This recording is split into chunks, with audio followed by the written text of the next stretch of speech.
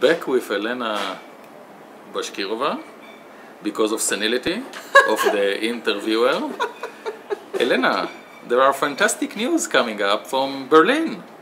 Apparently, your festival is now having an extension there. I call it a little brother. Or a little sister. Little brother. So, Mazal tov. Thank you, thank you. No, I had a chance to meet a wonderful man. His name is Michael Blumenthal, and he is the director of the Jewish Museum in Berlin. By chance, museum in Berlin has a very beautiful room, actually a hall, and they wanted to do musical programs there. They started doing concerts some time ago already, and they asked me if we are interested to bring our festival there.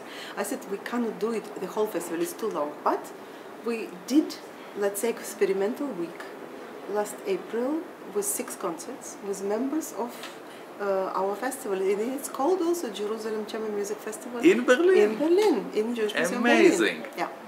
And I think it's going to be now, it was such a success, although Berlin is not so easy. You know, in Berlin, contrary to cultural life in Jerusalem, Berlin's cultural life is one of the richest in the world. So to make people aware of this was not so easy, but we really succeeded. It was full, and it was a great buzz about it, and I'm very, very happy. It was really a wonderful moment. And now, already after the first festival, people were talking about it will be a tradition.